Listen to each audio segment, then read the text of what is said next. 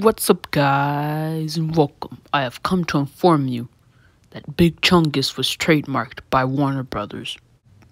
Big Chungus is a character that comes from the Looney Tunes short Wabbit Trouble from 1941 and was a freeze frame and was shown for a brief moment.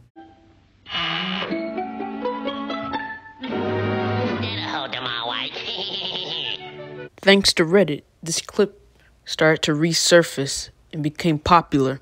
2018, a meme of Bugs Bunny photoshopped on a PS4 game cover started to become really popular and was dubbed Big Chungus. On December 13th, 2018, Looney Tunes World of Mayhem, an official Looney Tunes mobile game, was released.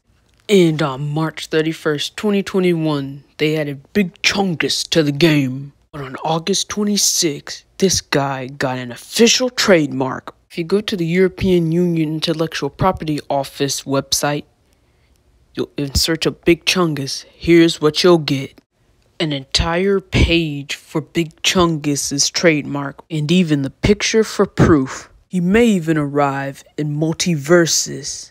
Wouldn't that be cool?